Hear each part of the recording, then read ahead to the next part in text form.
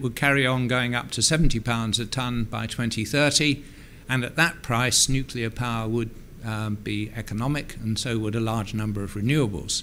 And coal would be displaced by gas. So the way this would be done is that the Treasury would impose a corrective tax on the forward price of the emissions trading system. Well, that looks fine. The question is it credible? And the answer is no, because very shortly afterwards the government said nobody else in Europe is doing this, so maybe we should change our mind and lower the price. So any price that is announced by a Treasury can be changed at any budget and is therefore not credible. So that route for hoping that the market will be guided to make the right decisions is unfortunately not working very well. So if we were to look back and ask, is the energy-only market good for the job? In principle, it could be if it were allowed to work without price caps, if there was no subsidized entry by competing technologies, and if the carbon price were credible and giving strong forward price signals, and we were in equilibrium, and people made efficient decisions, then it would work. But we can look across the Atlantic and see that in the United States, where they do have price caps, there has been recognized the so-called missing money problem. If the price can't go high enough, then you can't cover the cost of the capital that you need for an adequate reserve margin, and you have to then think, how are you going to persuade people to make investments?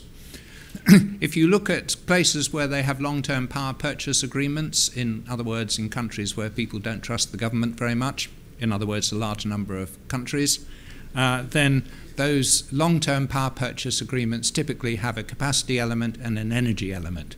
So it's explicitly built in that the capital cost will be recovered and the system will dispatch the plant on the short-run marginal cost, which is essentially the energy element.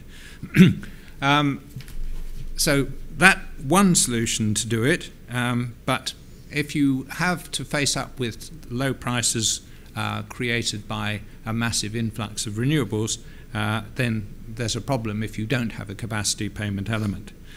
So, just to sum up, it's the problem that we lack the sufficient set of markets to support efficient decisions, compounded with the uncertainty about future policy, that gives rise to a case for a capacity mechanism. Right, so that's the theory. Now, whereabouts have we got to? So the specific problem in Europe is that we have very ambitious renewable energy supply and electricity supply targets, and those increase intermittency. The wind or the sun don't always provide the power. And that requires backup capacity, flexible peaking plant that will then operate when the sun or the wind isn't providing the power. And in the old markets, this was quite straightforward. The old plant gradually became more obsolete, was run less and less, but it was worth keeping for the occasional ability to deliver power when it was needed. So the retiring old coal plants in Britain and in many countries had that very useful purpose. But we have now passed a number of directives. The Large Combustion Plant Directive comes in 2016, and that limits the number of hours that coal plant can run unless it takes very expensive investment decisions. The Integrated Emissions Directive is an additional set of constraints that would require a great deal of investment to meet these requirements. The carbon price floor in Britain makes it uneconomic to run the coal plant. So the source of our backup is being removed from the system. Now, until recently, that wouldn't have been a problem. Well, at least in the 90s, it wasn't a problem because gas was cheap and gas generation is cheap. And so people built a large quantity of gas-fired generation, even in this country.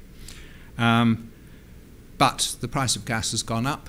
The number of hours that it's economic for them to run in competition with coal has gone down. The economics of investing in gas-fired generation looks terrible. They're making negative spark spreads in many countries. So it would be insane to invest.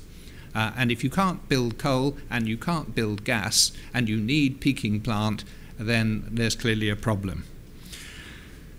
So And we also have, as I've stressed, the uncertainty about the policy environment. We don't know what's happening post-2020, and even if politicians told us what they think will happen, we don't believe them. And there's plenty of evidence that they keep changing their mind. So the problem that face privatized electricity industries is how on earth can you justify investing in the plant that you need to meet the reliability conditions which intermittency makes even more acute? And in particular, how do we now go about procuring this security of supply problem? Well, let's come back to measuring security of supply, and as I've said, it's measured by the loss of load expectation. And the problem is that the implied value of lost load is £17 a kilowatt hour, but the markets are capped. So in particular, the day-ahead market of Europe is capped at 3,000 euros a megawatt hour or 3 euros a kilowatt hour. In Britain, the balancing costs that the system operator will be allowed to introduce in a year's time are capped at £6 a kilowatt hour. So you can do the calculation and say, well, there's a missing money problem, and it's £17 minus £6 in GB, times 3 hours a year, so that's something like £33 a kilowatt per year is missing. That may not sound very much, but if you think of a 1,000 megawatt plant, that's £33 million a year. So how do we meet the problem of missing money? And the proposal was we have an auction to decide how much is needed. Now, let's take a digression and ask, if we're going to decide on the auction, we have to decide how much we're going to procure. In order to do that, we have to be clear about what the security standard is, and that comes back to understanding what the loss of load, which is a very emotive word, because it suggests the lights are going to go out if we lose load, then what does it actually mean? And it means technically that if the market is left to its own devices, the demand will be greater than the supply. But, and this is a slide from our regulator Ofgem, you can see that at the extreme left-hand end, the situation where market supply exceeds demand is before the system operator steps in to balance the system. The system operator has a duty to make sure that the system is balanced instantaneously every millisecond. And because we are facing in the end of this year a significant risk of the supply exceeding demand in the market, the system operator has been given a large number of new balancing services. He has gone out and procured short-term operating reserves, demand-side balancing reserves, and has various other tricks available. One of which is he can reduce the voltage. Without the lights going out, they go slightly dim, and that reduces the power taken on the system. He can require generators to exceed their design performance for short periods of time, which is costly for the generators. They are paid, but again, it increases supply beyond what the market would have otherwise done. And there are a whole range of emergency services that he can call on. And only when all of these options have been exhausted is there controlled disconnection, which is not the same as the lights going out. It means that certain plant are switched off. And the point I want to make is that it's the controlled disconnections which we think of as the loss of real load, and all of the actions that are taken before then are considerably cheaper than the cost of the value of lost load. So bear that in mind when we come on to deciding how much capacity we should procure. It's a question of what's it worth to pay for extra capacity. Now let me just describe the capacity auction. It's, if you like, state-of-the-art. The government was unusually prescient in asking for advice from other countries. Normally we think that anything that's invented anywhere else is obviously wrong, but this time the government was persuaded that the United States had been running capacity auctions for many years and had learnt many lessons from doing that, and so they hired the brightest and the best of the auction designers from America and said, okay, tell us how to do it. So this is the answer. It's a descending clock auction. If you're building new capacity, obviously you want some assurance that you're going to get paid not just this year but for some future time. So they get a 15-year indexed contract.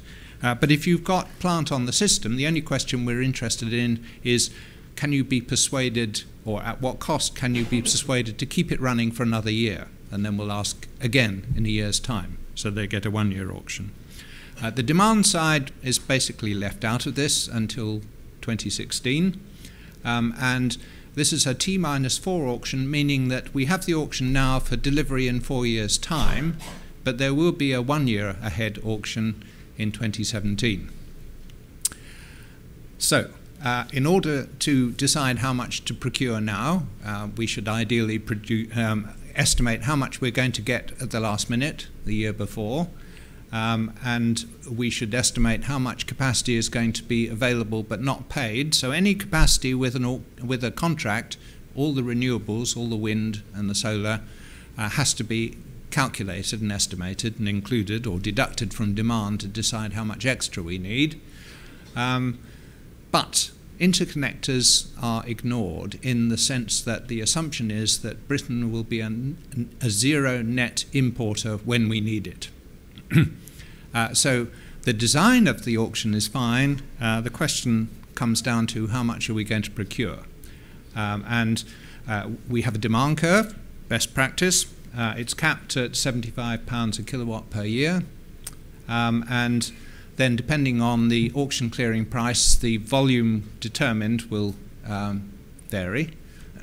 So if we need new plant, then National Grid said, well, we think new plant would need £49 a kilowatt per year to make it justifiable to invest.